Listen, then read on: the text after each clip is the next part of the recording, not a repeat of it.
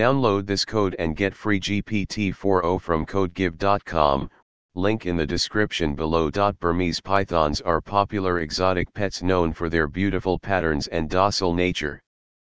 Breeding Burmese pythons is a common practice among reptile enthusiasts, but it requires careful planning and consideration due to the responsibility involved in caring for the offspring. Breeding Burmese pythons involves several key steps. 1. Selecting healthy adults. Ensure that the adult pythons you plan to breed are healthy, well-fed, and free from any health issues. It is essential to choose unrelated individuals to avoid genetic issues.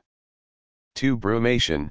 Burmese pythons require a period of brumation, similar to hibernation, to trigger the breeding cycle.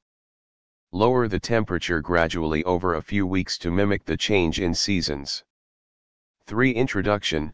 Once the snakes have completed brumation, introduce the male and female into the same enclosure. Monitor their behavior closely to ensure they are compatible and mating occurs. 4. Egg laying. Female Burmese pythons will lay a clutch of eggs, which should be carefully removed and placed in an incubator set at the appropriate temperature and humidity levels. 5. Incubation. The eggs typically take around 60 to 70 days to hatch. Monitor the temperature and humidity levels regularly to ensure the eggs develop properly. 6. Hatching and care. Once the eggs hatch, the baby pythons will need to be housed in separate enclosures and provided with appropriate heat, humidity, and feeding schedules. Here is an example Python code snippet to simulate the breeding and hatching process of Burmese pythons. In this code example, we define a Burmese python class with methods to simulate the breeding and hatching process.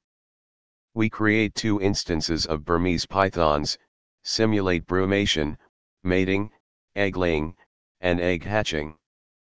Remember, breeding and caring for Burmese pythons require proper knowledge, experience, and commitment to ensure the well-being of the snakes and their offspring.